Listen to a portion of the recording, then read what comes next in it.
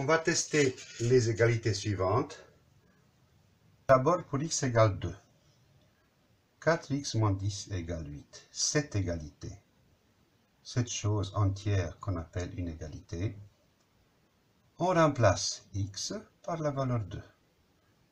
On obtient 4 fois 2 moins 10 égale 8. Je répète, cette égalité, toute cette chose-là, devient ça. C'est une égalité avec deux membres. Premier membre, 4 fois 2 moins 10, 4 fois 2, 8, moins 10, moins 2. Et le deuxième membre, il reste 8. Constatez qu'on a fait les calculs différemment par rapport au calcul jusqu'à ce chapitre. On a calculé dans le premier membre et on n'a rien fait dans le deuxième parce que le deuxième ne bouge pas. 4 fois 2 moins 10, ça fait moins 2, et le deuxième membre, c'est 8. Bien sûr que moins 2 est différent de 8. Autrement dit, cette égalité n'est pas vérifiée quand x égale 2. De la même façon, 4x moins 12 égale 0, on remplace x par 2 pour la tester. Qu'est-ce qu'on obtient? 4 fois 2 moins 12 égale 0. On calcule de nouveau le premier membre. 4 fois 2 moins 12, ce qui nous fait moins 4. Moins 4 est différent de 0.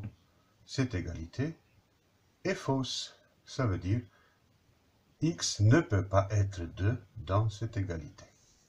Dans l'égalité suivante, 2x moins 4 égale 5x moins 10. Constatez qu'il est plus difficile. Le nombre inconnu ou la variable apparaît dans les deux membres. On remplace x par 2. Qu'est-ce qu'on obtient dans le premier membre? 2 fois 2 moins 4. Qu'est-ce qu'on obtient dans le deuxième membre? 5 fois 2 moins 10. On fait les calculs dans chaque membre. 2 fois 2 moins 4, ça nous fait, vous avez deviné, 0. Et 5 fois 2 moins 10, ça nous fait toujours 0. Autrement dit, comme 0 égale 0, cette égalité est vérifiée quand x est remplacé par 2. L'égalité suivante, 3x moins 7 égale x plus 1. On remplace de nouveau x par 2 dans les deux membres. Qu'est-ce qu'on obtient? 3 fois 2 moins 7, premier membre. 2 plus 1, deuxième membre. Premier membre, on le calcule. 3 fois 2 moins 7, ça donne moins 1. 2 plus 1, ça donne 3. Moins 1 n'est pas égal à 3. Donc, cette égalité n'est pas vérifiée quand x égale 2. Et la même chose quand x égale 3. Qu'est-ce qui se passe? On remplace x par 3. 4 fois 3 moins 10. Combien ça fait? 12 moins 10, 2. 2 différent de 8. Le suivant, je vous cache. 4 fois 3 moins 12 égale 0. J'ai remplacé, regardez, j'ai remplacé x par 3. 4 fois 3 moins 12 égale 0. C'est vrai ou pas? Bien sûr que c'est vrai. Le premier membre est 0, qui est égal au deuxième membre qui ne bouge pas. Celle-ci. Alors, un peu l'exercice tout seul. Cette égalité, on remplace x cette fois-ci par 3. 2 fois 3 moins 4. Combien ça fait? Je vous laisse calculer. Vous avez trouvé? Bien. Et 5 fois 3 moins 10. Vous allez calculer? Alors, c'est vrai ou c'est faux? Bien sûr que c'est faux.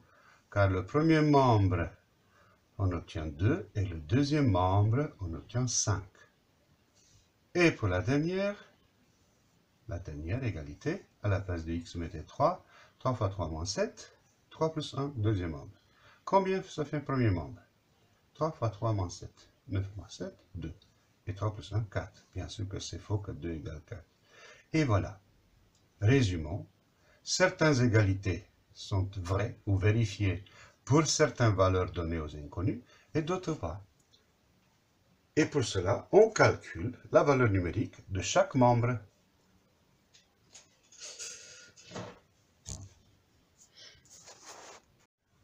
On va tester diverses égalités pour x égale 5. Première égalité, x carré moins 25 égale 0. Nous allons remplacer x par 5. L'égalité devient 5 au carré moins 25 égale 0. C'est combien 5 au carré? 5 fois 5. 5 fois 5, 25. Moins 25 égale 0. Donc c'est vrai. Le nombre 5 vérifie cette égalité. Petit b, et si l'égalité est x carré moins 5 égale 4x? On remplace de nouveau x par 5. 5 au carré moins 5, ça c'est le premier membre, égale 4 fois 5. Ceci est le deuxième membre. Constatez que le signe fois a réapparu, sinon ça aurait été 45. Est-ce que c'est vrai cette égalité? Alors, 5 au carré moins 5, 25 moins 5. 4 fois 5, 20. Est-ce que 25 moins 5 égale 20? Bien sûr, c'est vrai. Petit c, x carré égale 10. On remplace x par 5. Est-ce que 5 au carré égale 10? 5 au carré, tout le monde sait que ça fait 25. 25 égale 10. Ah bon? Non, ça c'est faux. Je répète, cela veut dire que 5 ne vérifie pas cette égalité. Et pour finir, avec petit d, un peu plus élaboré, 3x carré moins 7 égale x au carré plus 1. Je remplace de nouveau x par 5.